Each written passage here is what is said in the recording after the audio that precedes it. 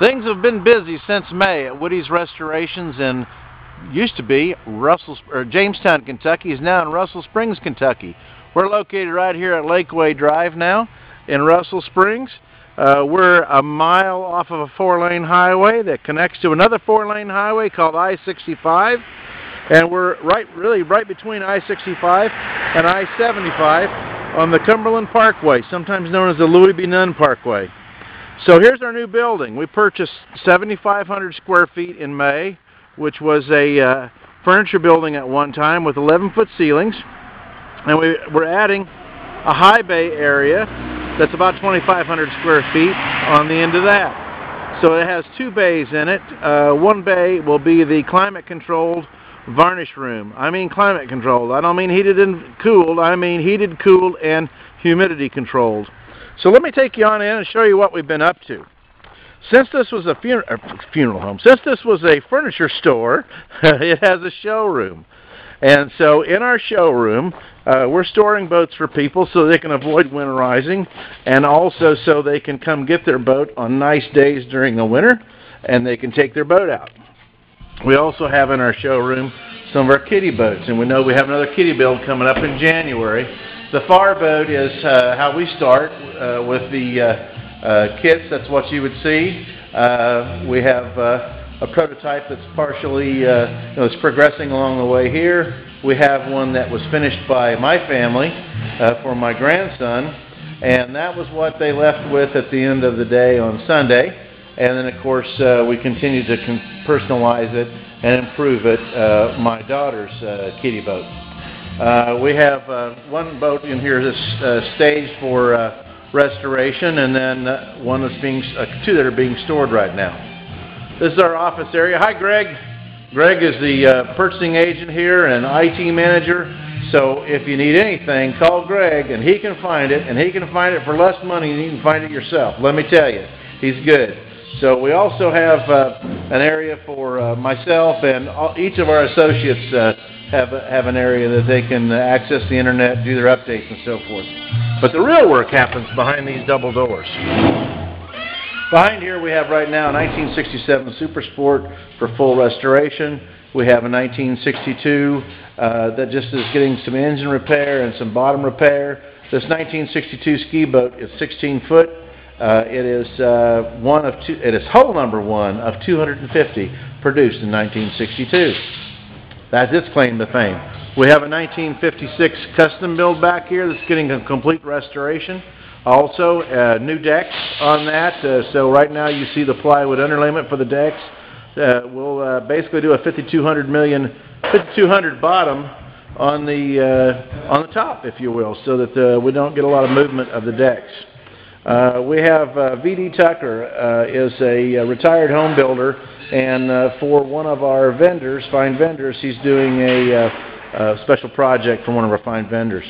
We really worry about world-class manufacturing principles here and reducing the amount of wasted time and effort. So we have a clamp cart.